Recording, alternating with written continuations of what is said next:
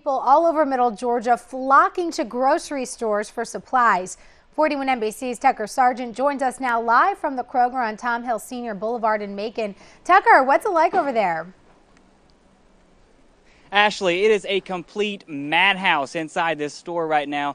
Every single register has about at least 7 or 8 people, and most of those registers have people backed all the way up into the aisles. Everyone here to get the big essentials for these next few days. Of course, among those items are bread, milk, and ground beef. Now, actually, the milk and the bread were both pretty much completely gone off the shelves when I was in there a few minutes ago, and some meat guys were back there refilling that ground beef section. They said, as meat guys told me, usually people, when they get off work about 5 o'clock, they start to get busy here at the Kroger, but today, with all the news coming out about the closures and, of course, the weather from people like meteorologist Chris Simmons, people started coming in here a little bit early, and it really got packed about 4 o'clock today. Now, if you want to get here now, if you're going to come now, you better be prepared to walk. I had to walk a long way from the very back of the parking lot. It's pretty much the same scene outside here as it is inside. I got some video of that stuff flying off the shelves for you, Ashley. I'm sure you're not used to it as much as we are down here in the South, but it's a lot of fun, and